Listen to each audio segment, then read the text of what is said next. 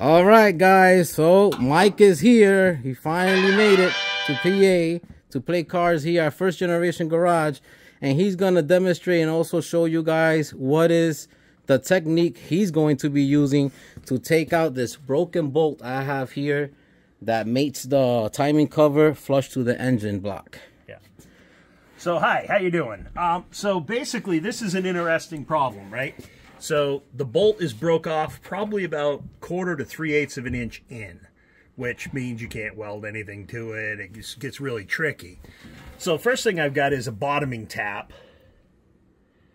And that's going to allow us to just get these threads cleaned up right here on the outside edge, just to give us the best alignment we can get. So I'm just going to slowly work that in and just clean those threads up the best I can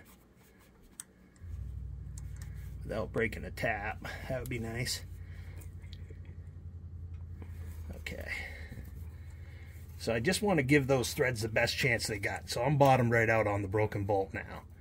But that's at least a good start, right?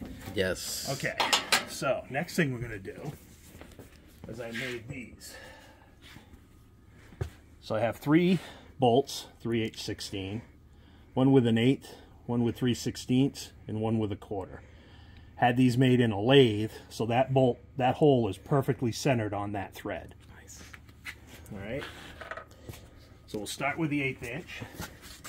And the idea of the center on the bolt is for the drill bit not to walk on you, right? Right. So that when you come through that with a drill bit now, you know it's centered on that bolt hole, and it won't get, nice. It won't go wonky on you. You got a 9/16 wrench, please? Yes.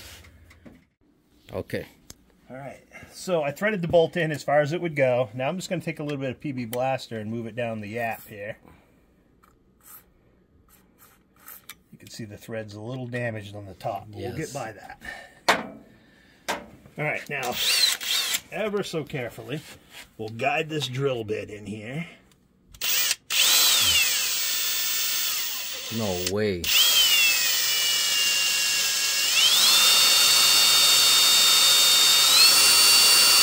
Wow, that's a hard bolt. Mm-hmm.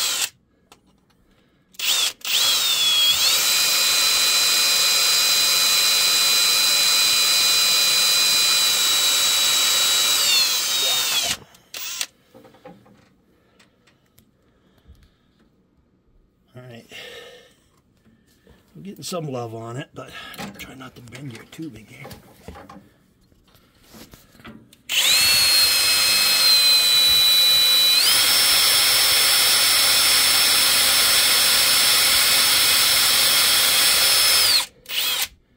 Wow.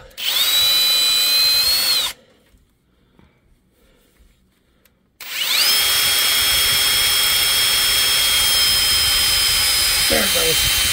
You see it? Nice, I saw it. Ooh, really nice. All right, we got to clear the bit, the shavings? yeah. With some air? Yeah. Okay. No, with this. So every once in a while, you just got to run the bit in and out. Okay. But you saw what happened Wow. there. The end of it where you welded it, it got really hard. Because the heat cycles that I gave it, right? Yeah. So now we're getting through the good stuff. Clear it. Nice. Don't want it to get stuck.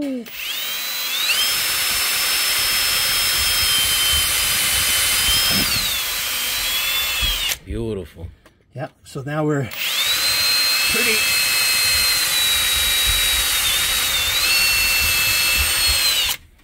Okay, I don't want to go. All right. So Mike is going to explain step number 2. Yeah, so step number 2, we're going to take this bolt back out. And I'll leave these here in Louis' capable hands. That's really cool. You know, a lot of times you can get away with, if there's something hanging out, you can get it with a gripper.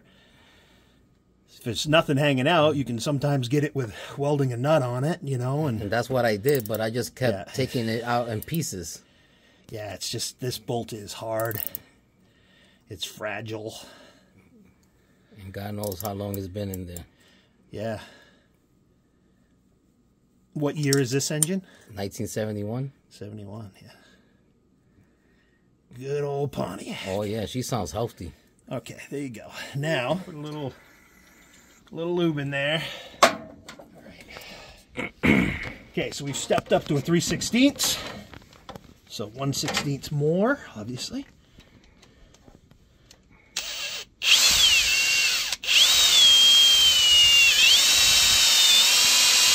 Look at that, like butter. Woo.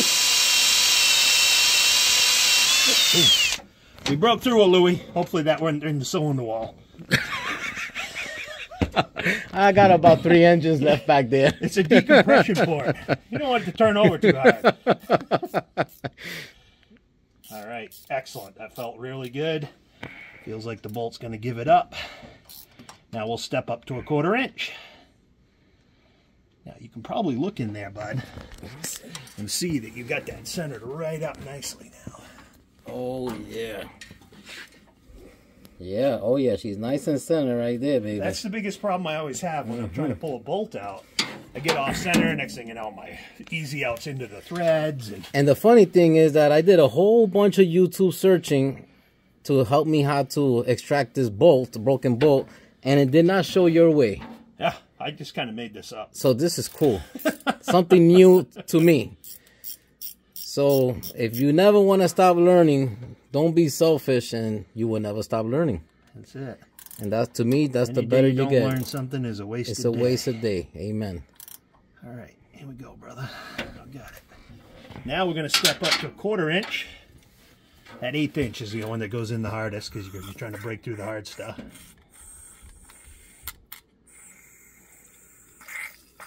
And the PB Blaster now in there is doing double duty, right? It's lubricating our drill, but it's also lubricating the threads. Okay. If it catches, it might even spin in. Right. But we can always spin it back out. Does the bolt inside, the one that is broken, does it get hot as you're drilling in? No, it shouldn't. Okay. Well, it gets hot from normal process, but not like red hot. Okay. But this should loosen it up pretty good. This last step. This is 1/4 inch. Is that longer? Yes.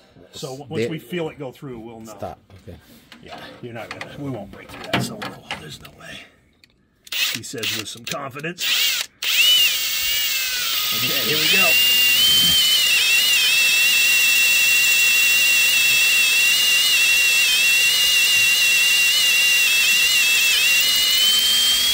Should be pretty close right there.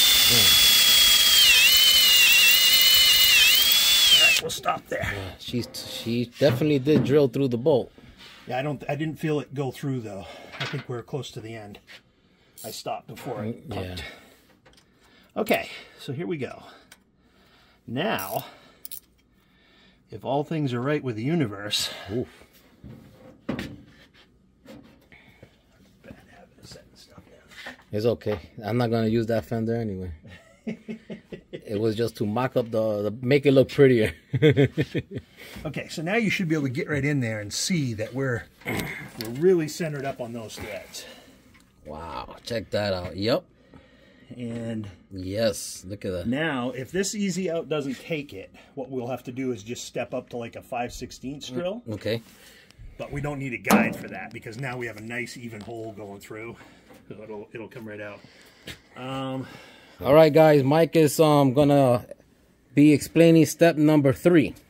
All right, so this is a reverse twist easy out or whatever, bolt extractor. And you can see as you just tap that, she is going in. It's going in, but it's turning as it goes in. And hopefully, I'm just looking at this, it's kind of rounded over. She's been through the war. And I'm going to just slowly try to work that out now without breaking it. I think it's going. Or it's getting in tighter. It's hard to tell at first.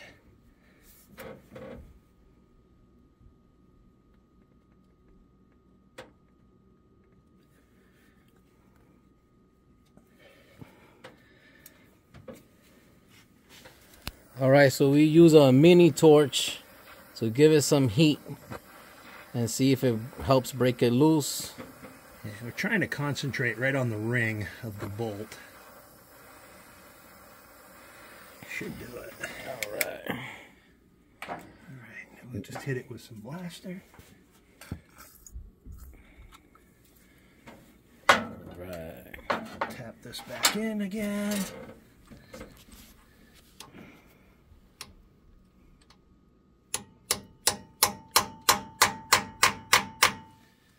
feels solid. She's got grip.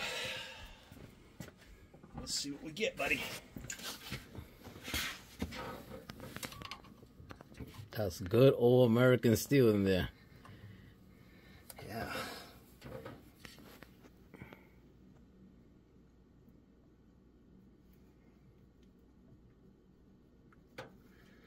Come on.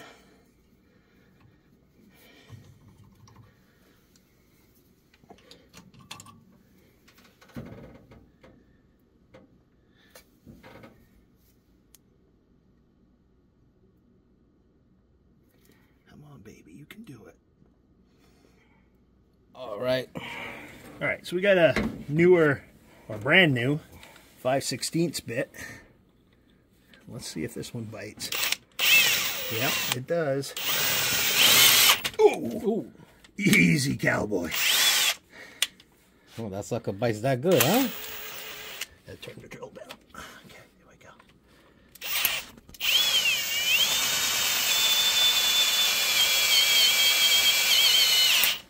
Wow. That's scary. Mm-hmm. Wow.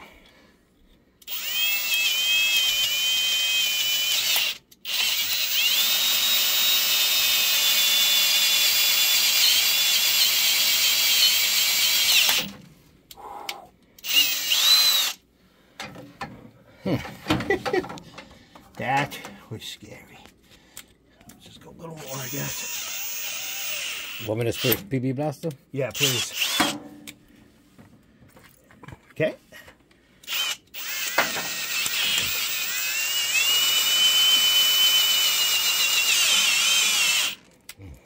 Okay, we got it. It's as deep as I dare go with that. That was one sharp bit, too. Yeah, it was. That cut nice. That cut very Wow. nice. I can get the light mic. Yep. That is as much cutting as I dared to do. Wow. Much more than that, we're going to be into a helicoil. So that will allow the extractor to go in deeper, correct? It should. We took out part of the thread. Of the bolt. Yep. The top where I can feel the thread. When that thing caught that time. Oh, so you feel the thread on the block. Yep. But it feels like it just peeled it out. It didn't get into it. Okay, cool. So let's just. Oh yeah, she went in more far. Yeah, I think we can get it now.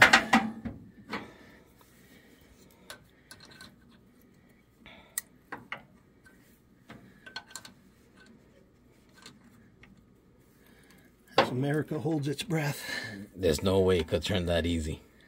I think it's only half a bolt now.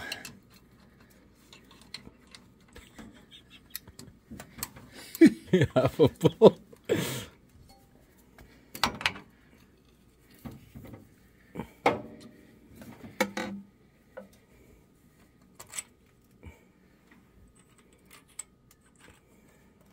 Yeah. It's gone. It's gone? Yeah. All right, so I believe what Mike is saying here that the bit ate through the metal of the bolt that was stuck. Yeah, and when I just drove the easy out in, it pushed it into the water jacket. Okay. So what was remaining of it? So we'll know if that's true here in a second. We'll just try to. But the block is safe. Block is good. I feel threads all the way around. Nice. This still feels good. Oh, dude. That's beautiful. Look at that. Huh? Oh my God. Yo, mama. So Mike had to come all the way from New Hampshire to save Louis here in Pennsylvania. Oh, the lovebird. A little bit of thread. Nice. That's it. That's beautiful. That's all the way. Yeah, it's all the way. We got it. We got it. No more leaks. Yeah. Not coming from that corner. I would put some Permatex number 2. Number 2. Permatex 2 on that bolt, and that will never leak. Permatex 2. You talking about silicone? No, it's Permatex 2. It's almost like Thread it locker? almost looks like tar. It Really? looks like 3M strip caulk. Ooh. But it's called Permatex number 2. It's been around since Christ was a kitten. And back when I was a kid, Wow. that was the go-to head bolt. Okay. Head bolt sealer. So it works really good for water jackets. Nice. And it'll never seize up. Wow. Just want to run that through one more time, Louis, just to make sure we're okay. Well, I could see the threads. They're nice and clean. I think we got it, buddy. Wow. Look at that. Look at that. And I happen to have that drill bit put away. I never used it, so she was sharp. She's brand new. Yep. Look at that. Woo! Yeah, you got almost that full length, so that's into the block. I mean, that's into the water. It should give it a nice tight fit there. Yeah, that's into the head at that point. Correct. If it doesn't, the only thing you can do now is heel coil it, but I believe that is perfect. I think we got good thread. The first 1/8 is a little sketchy, but after that it's... Let me see this right like here. that.